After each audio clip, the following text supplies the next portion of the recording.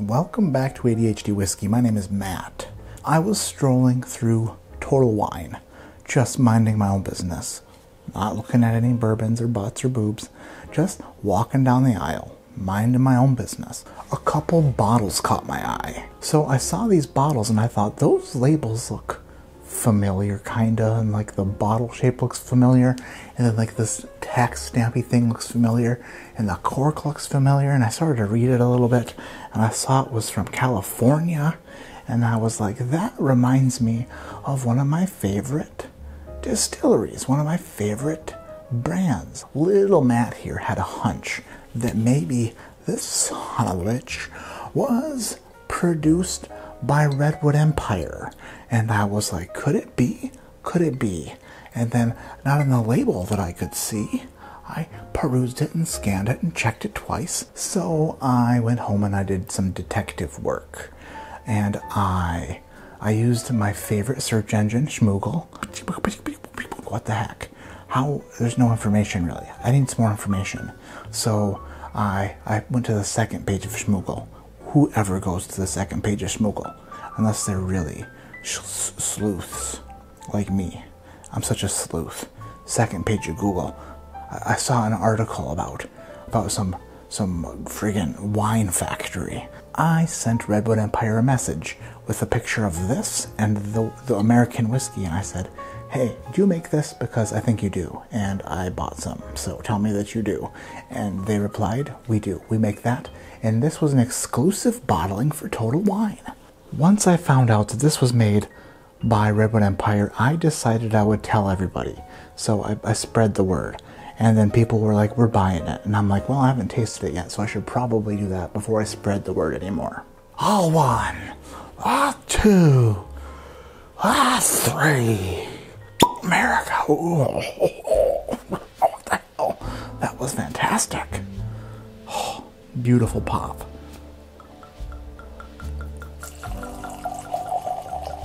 Let's talk about this label. It says triple R, so you know that there's going to be a lot of R's coming up as you read it. It has a man who looks like a lumberjack. Looks like my dad in his prime. Paul Bunyan, you could say.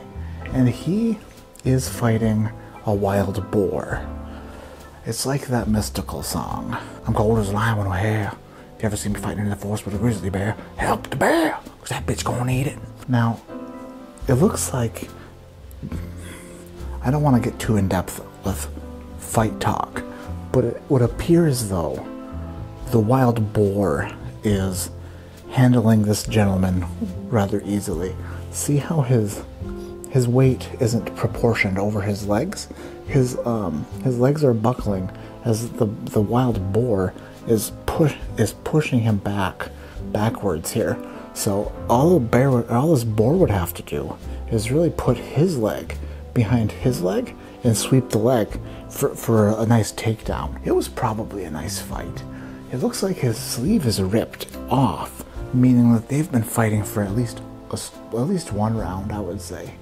He's got a good grip on the tusk. I think that's what it's called, on the tusk. But I think that after a round or so, they're both going to be working up quite a bit of sweat. So that tusk is going to be a little bit slippery.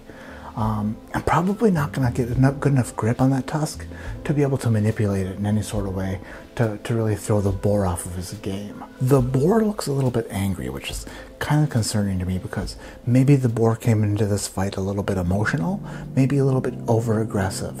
And in that case, he might have an adrenaline dump, which could possibly make the boar tire. And there's nothing more boring than a tired boar. Unfortunately for Paul Bunyan, it looks like he's carrying a lot of extra lean body mass, meaning that the lactic acid is going to be building up in all of his muscle fibers. You don't want your muscles to fill with lactic acid. That's why a lighter, more aerobic fighter could possibly put up a better fight against this boar, because all you have to do is tire out the boar, I would say. Classic man on boar action. Frig. Straight rye whiskey made on the West Coast. The riverbank is home to wildlife, both man and beast that inspires our rye to have rich color with exceptional balance and complexity. Aged and bottled in California, 90 proof. Let's see what I recommended these people to buy without me tasting it. Oh, that's nice. A little caramely for a rye. A little burnt caramel. This smells different than the Emerald Giant. Strange. I wonder if there's anything else that's going on here. Maybe a little bit dilly. Maybe like a dilly? A dilly dildo? A dildo? That's definitely a ticket. We gotta let her spin. Gotta get it spun. Russian River Rye. Rye around, baby. Rye around like a Russian River baby. Rye around, round, round. You ridden me rye around. Russian rye around like a river. Russian rye round, round, round. That's a good song as I sing it. Rye, rye.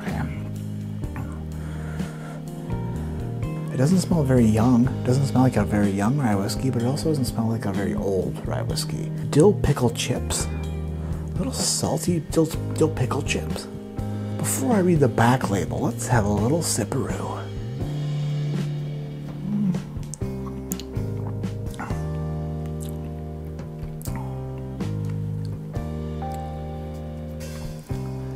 That's nice.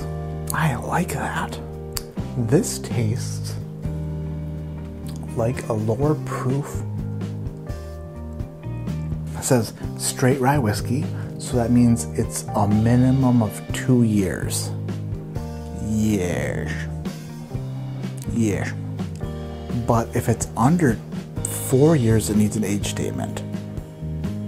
Yes. Located in the Russian River Valley, Triple R is named for the river that connects us directly to the Pacific Ocean and its temperate climate. The river connects the ocean to their distillery, so I got salt on it because it's connected to the ocean, obviously. Our straight rye whiskey is aged in a high char, new American oak, and the mild Northern California seasons allow for a slow and even extraction of flavor, producing a whiskey with rich notes of maple, vanilla, and cinnamon. Definitely has cinnamon.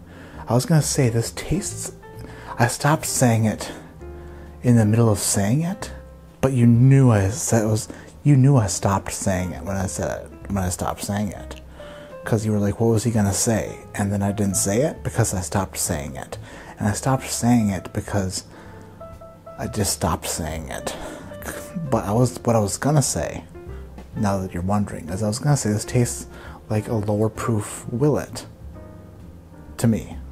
Oh, aged at least 3 years.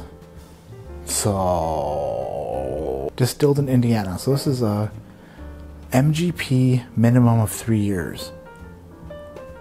Huh. Why wouldn't it say, like, wonder why they wouldn't just say this is them?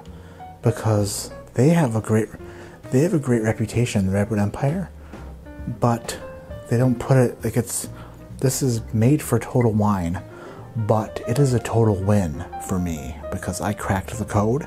I figured out that it was made by the same peeps that make Redwood Empire, and then I told the world. So Total Wine should probably be sold out immediately of this stuff, because guess what? I have a gigantic following, and by following I mean stomach.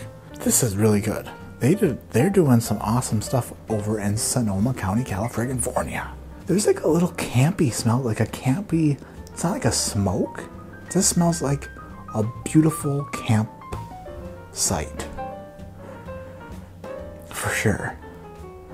Like when you first get to the campsite and everybody's still fresh and nobody smells like BO yet, and nobody has shat 6 feet away from the tent over a log.